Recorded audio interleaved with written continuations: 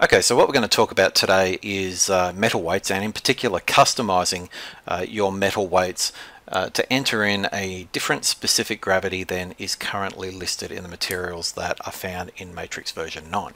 So everyone knows how to just simply go to the tools menu and select your metal weights here and select Fluttershy here, and we can hit calculate, and that's going to give us a weight based on the volume of the piece according to the specific gravity that has been listed in that particular color metal by GenVision.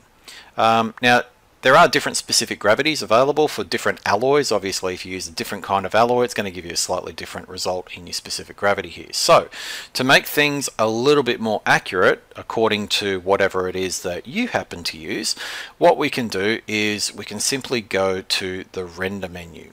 Now the important thing to remember is that all of these specific gravities are based on the V-Ray materials themselves. So it's pretty easy to change all that or to customize it. What we're going to do is we're going to open up our V-Ray styles builder, and we don't have to worry about changing the style or anything like that. We really just have to go to the color that we want to add. So I'm going to stick with yellow gold at the moment, and what I'm going to do is I'm going to click on this little button here called Materials Save As.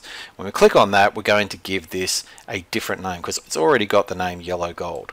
So I'm going to call this Ant Test 1,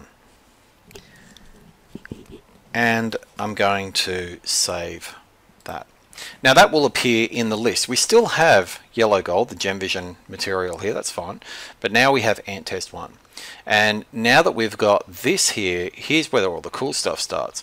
We can then come down to this little button here that appears, and we're able to add our different specific gravities here. So for example, 9 carat yellow gold. Well, that's the GenVision range here. We could probably delete that. Delete the selected type. Okay, so we can select all of these and delete what we don't need. So yep. And we can type in our own. So we can say 9 carat, and we can add in a specific gravity, and let's just say it's 11.15 and hit add. And you can keep going. You can add 18 carat and add a specific gravity there. I don't know what the specific gravity for 18 carat is, but let's just say it's 12.45. Let's just say, whoops, not 0. Okay, and add that, and you can keep going crazy as far as you want. Matter of fact, I guess if you're not going to use this for rendering, you could probably put your different white golds in here and all the rest of it. So I'll show you how to change that as is. But at the moment we've got metal quality here, which is reflective of whatever happens to be in here. So we've only got two options here. If you were to have 9 carat white gold and 9 carat rose gold and so on, they'd all list up here, which would also populate in this list here. So whatever you type in here will populate in here. Once we've got all of that, we can select Fluttershy here, and we can apply that material to good old Fluttershy. We don't need this open anymore. We can shut this down. And now when we come across to our metal weights here, rather than using our stock standard stuff, if we click on Use Object Materials and then we select Fluttershy and hit Calculate, in the 18 carat that we listed in there, if we open up our V-Ray builder again, in that specific gravity for that 18 carat, and that's the one that we have listed there, you're going to see that, okay, well that's according to the volume of this and the specific gravity of this is the weight.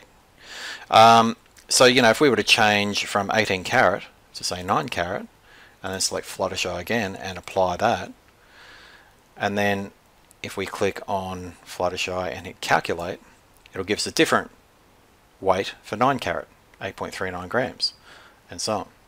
So that's basically how you do that. Now you can delete these if you want to, or you can add more. You can, if you wanted a separate list for white golds, for example, then it's the same procedure. Just select white gold there, go to materials save as, you know, give it a different name, so ant white test, and save. There it is down there. So, you know, you'll be able to have your essentially your entire list of your own customized materials applied to whatever it is that you want to weigh according to the different specific gravity that you would like to enter. Alright, I hope that helps.